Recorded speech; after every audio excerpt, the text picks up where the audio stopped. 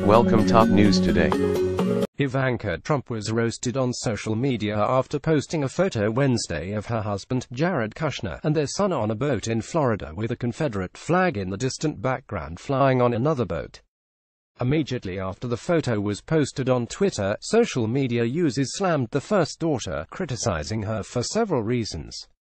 Some users pointed out the act of the apparent oversight, while others questioned whether the photo expressed any kind of subtle support for the flag, which is widely viewed as a symbol of white supremacy.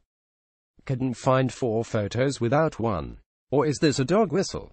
Walter Shaub, the former director of the Office of Government Ethics under former President Barack Obama, tweeted in response to Ivanka's photo. "Nice Confederate flag in the background. Playing to the racist base, I see," one person tweeted, while another wrote, "You might want to take a closer look at your photos before posting."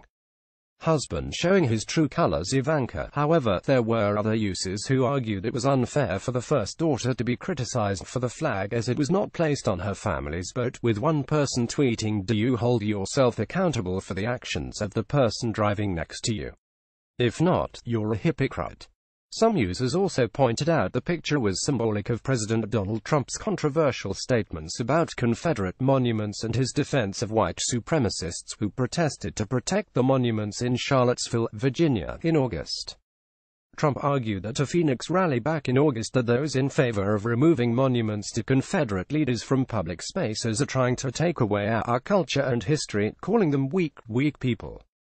Twitter users were quick to draw similarities and pointed out the president's defense of Confederate monuments and alt-right protesters as those instances appear to align with his daughter's choice of ignoring the flag in the picture and also avoiding its meaning.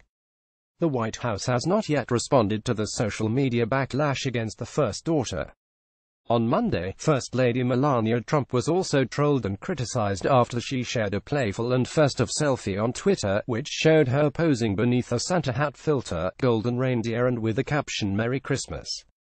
After sharing the Christmas selfie on social media, the First Lady did not receive the best responses from Twitter users all around the world. Melania captioned the photo "Merry Christmas" and used a Santa filter in the picture. However, the usage of heavy filters by the First Lady on her face was not quite appreciated by social media users, and they were not in any mood to forgive Melania for her actions. President Donald Trump and the First Lady are spending the week between Christmas and New Year's at the White House, the Mar-a-Lago estate in Palm Beach, Florida.